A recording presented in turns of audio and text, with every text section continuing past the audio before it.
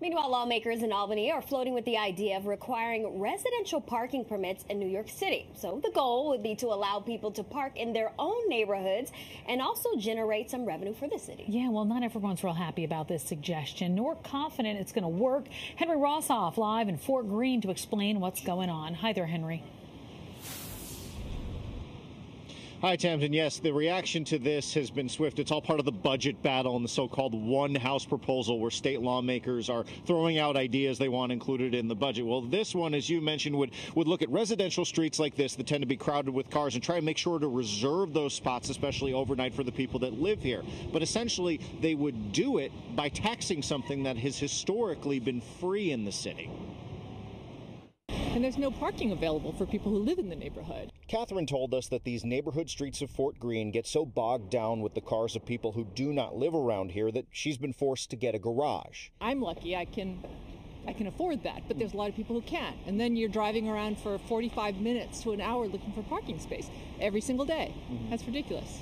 She supports the idea of residential parking permits to keep neighborhood spots for neighbors. If Albany gives the city permission to do this, it might first implement something like Queens Councilwoman Lynn Shulman's pilot program to bring parking permits to Kew Gardens. Supposed to do is to make sure that the residents of the community have a space where they can park where they live. But other lawmakers have been quick to push back against the idea, with Brooklyn Councilman Justin Brannan tweeting, we never asked for this. Staten Island Councilman and Republican Minority Leader Joe Borelli is skeptical the plan will come together. I guess all these woke progressives don't like cars unless it's their car and their parking spot.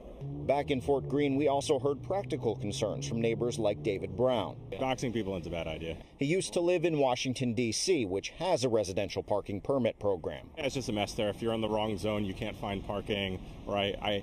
I got a ticket for parking 2 blocks over from my house once.